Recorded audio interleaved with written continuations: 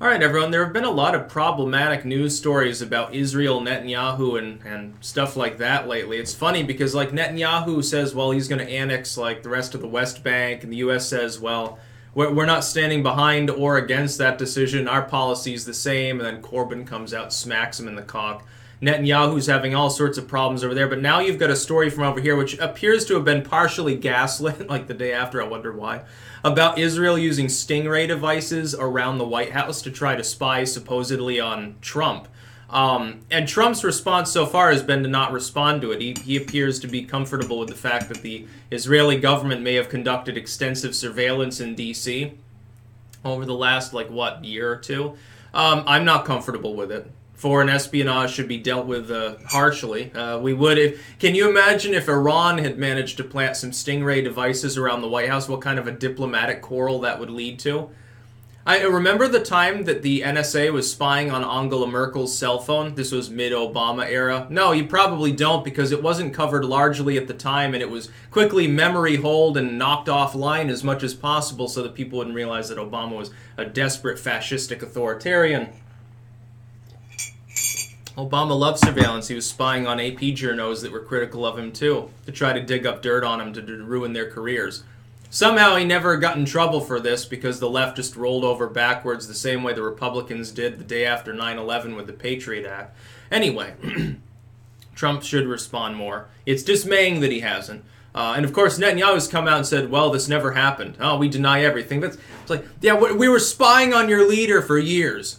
We tried to conduct espionage on your own soil. It wasn't even like a cyber intrusion. We sent a spy to D.C., to your fucking capital within a few blocks of the White House, and set up surveillance devices to spy on the private conversations of your fucking executive leader.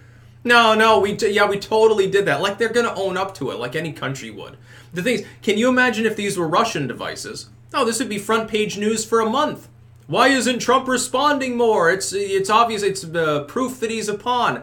Imagine if you saw a headline like that from CNN and how that would go over in the current election season. Trump is an Israeli asset, says CNN, because he won't respond to the fact that he got objectively spied on by Israeli spies. Can you imagine how funny it would be? I mean, I'm just arguing devil's advocate here. How fucking hilarious would it be to see the response to that? I'm sure the ADL would definitely have a very nonpartisan approach to that fucking headline. Oh man, it would be glorious. It'd be hilarious. You'd never hear the end of it. Every comedy program in the world would be spinning out. It'd be the joke factory would go into hyperdrive. It'd be the funniest fucking shit ever. I almost hope something like that happens. Can't some reporter at CNN take one for the team, ignore the editors, and run an article like that behind their back just for a few minutes, long enough for it to get archived by 4chan? Oh, man. The lulls, think of them. You'd be a legend. Just make sure that you associate your name with it. Somebody else will hire you. The Babylon Bee will hire you. Don't worry, you'll still have a job. By the way, it was pointed out yesterday that Babylon Bee and Onion articles at this point were approaching reality. The closer that those, or like the Daily Current, some of these groups that make fake headlines and fake news, or the DPRK News, Twitter, stuff like that, the closer that they appear to approach reality, the more dangerous things are. If they're obviously satire most of the time, things are calm. As things get more stressful and weird and fucked up, it begins to be the same as reality. So you can literally, right now you can read The Onion and 90% of it will be real news. Because, the real news is so farcical, so far out there, and so whacked as far as politics and diplomacy, it doesn't make any difference. There's no way to make reality any funnier than it already is. It's a fucking clown world. It's basically what the clown world meme, by the way, means. Some people think it has to do with Nazi worship. It's more about observing the objective stupidity with which the world is currently functioning. Anyway, what I would say is this. Anytime a foreign state is spying on us, it should be dealt with appropriately. It's not entirely clear whether any data was actually compromised. So there's that saving grace, I suppose. But the fact that a supposedly allied nation would attempt to deploy these devices in such a manner, we have a First Amendment and Fourth Amendment debate to be had over Stingray devices when they're deployed here in the U.S. to secretly record the context and content of phone calls and things like that using these devices is already a debatable issue within the context of U.S. constitutional law. Like in court, the police are like, well, we got this phone call, he admitted to a murder. Oh, but you secretly spied, and, did you get a proper warrant? And this methodology is more dragnet, so like you caught up other people's data, and there's a Fourth Amendment privacy concern, and it gets dragged down court quite a bit.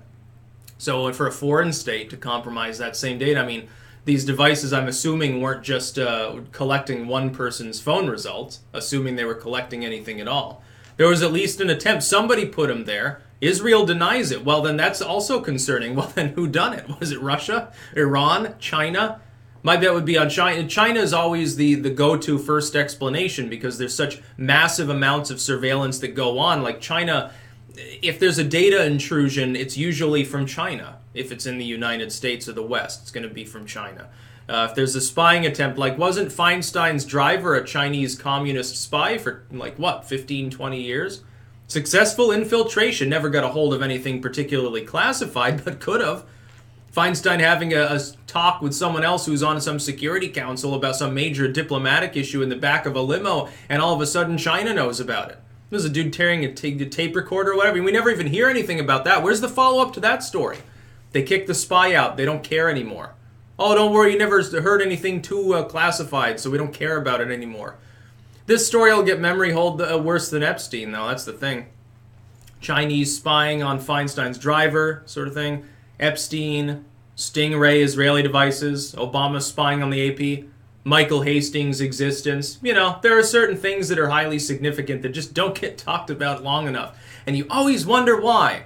And of course, you're a conspiracy theorist, definitely, if you think that there's anything odd possibly going on with these stories and their coverage. That's about all. Peace out.